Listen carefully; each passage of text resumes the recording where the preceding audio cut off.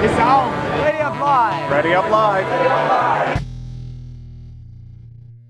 What's up everybody, Greenskull here from Ready Up Live to tell you about an underwater UFO Easter egg in GTA 5. I love when developers put little things like this in the game. It's off the northern shore here, right where I've marked. You can scuba dive here or take a sub, which can be found at the Sonar Collections dock if you own it. Doesn't do anything special, just a cool thing to find and just something that adds to the environment. Lots of references to aliens in this game. My ultimate hope is to keep finding Easter eggs for months to come.